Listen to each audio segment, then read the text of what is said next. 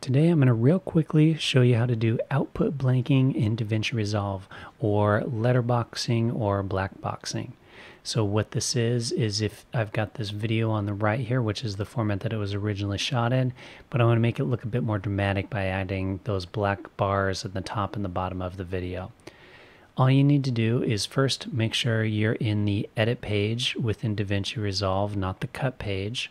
I've noticed a lot of people leaving comments on videos I've been doing because they're in the wrong page. Go to Timeline, Output Blanking, and then from there just choose the one you want. 2.0 you can see is just a little bit. For mine, I'm going to go 2.39, a bit more dramatic that way. If you want to do the boxes on the right and left side of the screen, you can do that as well. That's going to be these other options. So I went 1.33. So notice it gives you that square look instead. That's it. Real quick, easy. All there is to it.